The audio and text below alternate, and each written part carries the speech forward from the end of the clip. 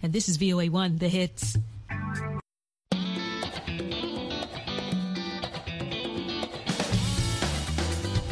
Hello, and welcome to Learning English, a daily 30-minute program from the Voice of America. I'm Anna Mateo. This program is for English learners, so we speak a bit slower. And our stories are written especially for people learning English. In 1988, the percentage of U.S. adults aged 25 or older with a college degree reached 20% for the first time.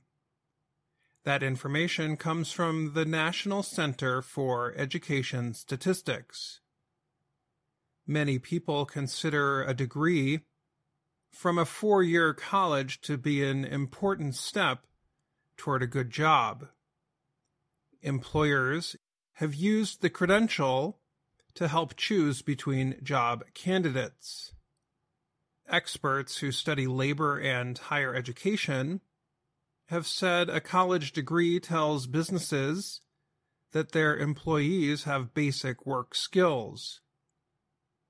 But by 2019, the number of adults with college degrees increased to 36%. That is a rise of 80% over 30 years. A 2019 story in the Wall Street Journal newspaper called this increase degree inflation. That meant the credential had become less valuable because it was so common. However, many businesses still use a college degree as a filter in choosing possible workers. While more American workers have a college degree than in the 1980s, there are still millions of experienced workers who do not have one. People who study labor say dependence on a college degree creates a needless barrier. Byron Auguste is one of them. Auguste is an economist and a labor expert. He was an advisor to former President Barack Obama. In 2015, he helped start a company called Opportunity at Work. It aims to help skilled workers in the U.S. who do not have college degrees find good jobs. Auguste tells the story of his father, who took computer classes.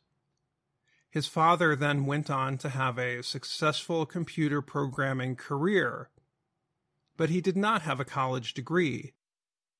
Auguste calls workers like his father STARS.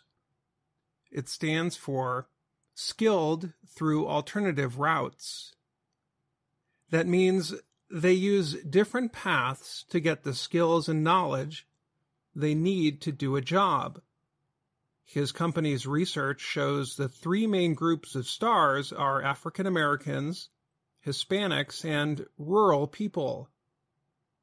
Auguste recently wrote an opinion piece for the Washington Post newspaper. He later spoke about his work in a podcast. He said the college degree filter creates a skills gap. The lack of a degree makes employers think there are not enough workers to do some jobs.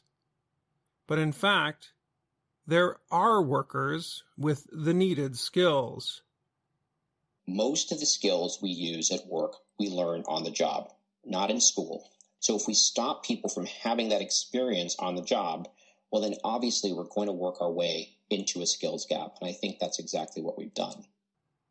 Some jobs clearly require special degrees and training, such as the professions of medicine or law. However, there are millions of good workers in the U.S. who have valuable experience, said Christian Serrera. He works with Auguste at Opportunity at Work. Serrera said they may have jobs at large stores like Walmart and could move into better jobs with a little special training. Sirera said, many of these people speak English and another language. He gave an example of someone who needs to work with people who can speak both English and Spanish. He said an immigrant has skills people cannot learn in college. Like patience and not taking things too personally and having a little bit of humor about life in general as you're learning about a different culture, a different country, different everything. A company, he said, that is flexible in its hiring methods can identify a good worker and then train them for a better job. Auguste recently spoke with the New York Times newspaper. He said, people need dependable jobs to enter the middle class. If companies continue 4-year degree requirements, millions of people will not be able to get better jobs. Sirera moved to the U.S. from Spain without a college degree. He found that if he wanted to have a good job, he would need to find a way to finish college. He did that, but it was not easy. He started by attending a community college. Many people will still need to push themselves to get a college degree, he said. However, companies like Opportunity at Work are asking businesses to reconsider their job requirements. A recent story by the Harvard Business Review noted that during the COVID-19 health crisis, some companies removed a college degree from their list of job requirements. Before that, a 2018 story by CNBC noted that companies including Google, Apple, IBM, and Starbucks were removing college degree requirements from some job listings. Sirera said many of those jobs are show your work jobs, like writing programming for computers. But he said there are still other jobs where people who have work experience without a degree can succeed. Also, he said, companies need to tell their employees about opportunities for them to get better jobs and to make it easier for good workers to be considered for them. Sirera called on employers to offer jobs with mid-level pay and good job possibilities to stars. He said that stars answer when employers send a strong signal that they need workers with skills and do not require a college degree. But as of right now, employers are failing to turn the signal on and commit to action. That, he added, prevents stars from taking action and keeps them on the sidelines. I'm Dan Friedel. Thanks, Dan.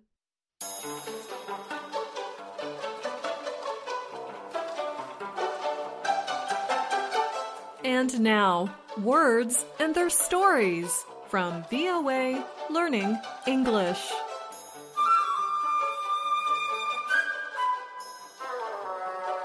The words we say are weightless sounds in the air, but they are powerful. What we say can greatly affect people, situations, just about everything. That is why sometimes it is a good idea to walk away from a heated argument. If we feel angry, we might say something we regret. Perhaps anger is not the problem. Maybe your thoughts on a situation or issue are not fully formed, but you speak anyway. Or maybe you simply have a secret, one that you are dying to share. Whatever the reason, sometimes we speak when maybe we shouldn't. And once those words are out there, there is no taking them back. The damage is done. Or we could say, the genie is out of the bottle. Let's take apart this saying. A genie is a trouble-causing spirit with magical powers from Middle Eastern folktales. Some experts say this expression may be connected to the centuries-old stories of Aladdin. He is a young man who releases a genie trapped in a small container. That's the bottle. Once out, the genie is powerful and tricky. The result? A lot of trouble. So if you let the genie out of the bottle, undesirable results or consequences will follow. To let the cat out of the bag has a similar meaning. The cat is in the bag for a reason. When you let it out, there will be consequences. And both the genie and the cat, as well as the words we say, cannot be recaptured. But how do we use these expressions? Here is one example. The politician says she misspoke about her plans to run for president. But the press had already reported on it. The genie was out of the bottle and could not be put back in. Here is another example. Two co-workers use both expressions. Tony really let the cat out of the bag at work today. He told everyone that Mary found another job and was leaving the company next month. What? But she hasn't told management yet. I know. So they fired her. That's awful. That means she'll lose a whole month's pay. He apologized, but there's no putting that genie back in the bottle. I bet Mary would like to put Tony in a bottle. Ha! A genie is far more dangerous than a cat and harder to catch. So the two sayings are not always interchangeable. Here is an example. Some experts say social media is damaging users, especially children. But the technology and its appeal is here to stay. No one can put that genie back in the bottle. In that example, you would not use "let the cat out of the bag." Instead, use it when someone has said something that was supposed to remain a secret. You can't take words back, and you can't re-hide a secret. Something has been done and can't be undone. And that's the end of this Words and Their Stories. Thanks for listening. Until next time, I'm Anna Mateo.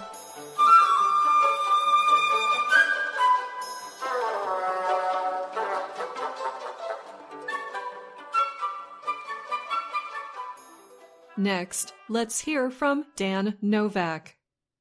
Adiel and Lachi hope to get married one day in Cuba. The two men want to dress in black for a ceremony by the seashore. But the idea of same-sex marriage troubles religious leaders and their followers. Recently, the socialist government in Cuba published a new proposal for a family law and asked for public comment ahead of a vote. The debate has since turned into a very public clash over same-sex marriage policy. 31-year-old Adiel Gonzalez is a student of religion. His 51-year-old partner, Lachi Gonzalez, is an accountant. They both work at the Evangelical Theological Seminary in Matanzas. Adiel said putting his right to marriage to a public vote is painful. He said it gives the majority of people who are heterosexual the power to decide over the minority of homosexuals. Lachi added, God has no stepchildren, so we are all daughters and sons of God, and what Ariel and I do is have a life with love. The proposed family law will be considered by Parliament after the still unscheduled vote. The bill has more than 480 articles. It expands grandparents' rights and permits financial agreements before marriage. The bill sets punishments for committing violence in a marriage. And parents can decide whether a child takes the family's name of the mother or the father. However, the biggest issue is over changing the definition of marriage. Current law defines marriage as between a man and a woman. The new bill would change it to between two people. The proposal would also permit homosexuals to adopt children and use surrogate pregnancies without payment. Reverend Moises de Prada is a top clergy with the Assemblies of God. The group has grown quickly in Cuba and now has more than 2,000 churches and 1 million members. He said the family structure in the Word of God is that which is agreed between a man and a woman and the resulting children. Cuba is officially non-religious after the 1959 revolution led by Fidel Castro. But religious groups, including Catholics, Muslims, Protestants, and Afro-Cuban religions, have become more influential over the past 25 years. Some campaigned in 2018 and 2019 against an earlier vote which would have rewritten the Constitution to permit same-sex marriage. Opposition from social conservatives was strong enough that the government at that time backed away. However, lawmaker Mariela Castro supported the change. She is the daughter of then-President Raúl Castro and director of Cuba's Center for Sexual Education. Justice Minister Oscar Silveira Martinez told the Associated Press that the new proposal does not construct social realities. It tries to foresee legal solutions, protect those social realities that exist. Assemblies of God leader Julio Cesar Sanchez said such same-sex unions would be the result of sin. He added, because murder also exists, that doesn't mean it's good. Cuban citizens also have differing opinions. Carola Reyna is a 25-year-old housewife. She said she was not against same-sex couples being happy, but it seems to me that adopting children, they shouldn't get involved in that, she said. Nearby was 68-year-old Alberto Dausa. He told the AP, "There are people who are going to be against same-sex couples joining in matrimony, but I think that's something normal." I'm Dan Novak. Thanks, Dan. These days, there are computer programs to help people do just about anything, from studying a language to looking for a job. There are even apps for praying. The Vatican recently released its latest version of the prayer app, Click to Pray. Roman Catholic Church leaders said they hope Click to Pray 2.0 will give people an improved praying experience in a fast online world. Earlier this month, 7 Catholic officials held a news conference to demonstrate Click to Pray 2.0. It is the first major update of the app since the launch of Click to Pray in 2016. At the conference, the officials presented to reporters a video showing the app's new functions. One is a personal prayer planner. It lets users plan their prayer time for each day. And then a reminder function tells them to stop, take a break from the rest of the world, and pray. Praying is not a waste of time as we sometimes think, said Father Frederick Fornos. He recently spoke with Reuters news agency about the app. He also shared his ideas on the importance of prayer. Prayer, he said, is like the seed in the darkness of the earth, which will show its fruit in its own good time. The prayer app is available in 6 Western languages and Chinese. It gives users issues to pray about. This lets users pray together with Pope Francis, the leader of the Roman Catholic Church. For example, users could pray for peace in one part of the world using the app. The app also offers a school of prayer. It gives support to those people who are finding it hard to get started. The school of prayer can also help people form prayer groups around the world. An Italian priest in St. Peter's Square in Vatican City praised the new app. Father Cosimo Scena said the app is especially good for people who have strayed. These are people who have left the church for some time and may find it difficult to return. It is an extraordinary thing, the cleric told Reuters, because it allows you to reach people that you don't physically meet. It becomes a bridge to reach those hearts that sometimes have strayed from God. Officials said they know that the app might not be right for everyone. It is also important to note, they said, that this app is not a substitute for traditional prayer. The Secretary of the Vatican's Communications Department is Monsignor Lucio Ruiz. He said it is not meant to invalidate the other places or ways to pray.